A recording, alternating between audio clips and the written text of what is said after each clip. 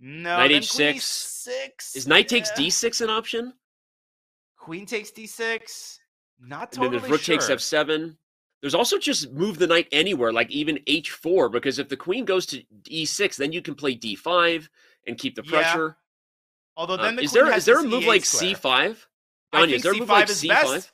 I think you're calling it. I think c5 is totally crushing Danny, because then you play d takes c5 and put the knight on d6. I think c5 ends and he finds it. He goes for it. Gukesh finds it. 7 seconds for the champ. Oh, and he's all in now. He's like, well, might as well take now. Rook h5, rook g5, 1-0. It's over.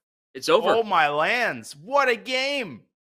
Gukesh says, not so fast. Go and brush your shoulder off, youngster. It's a match, baby. Not so fast, everyone.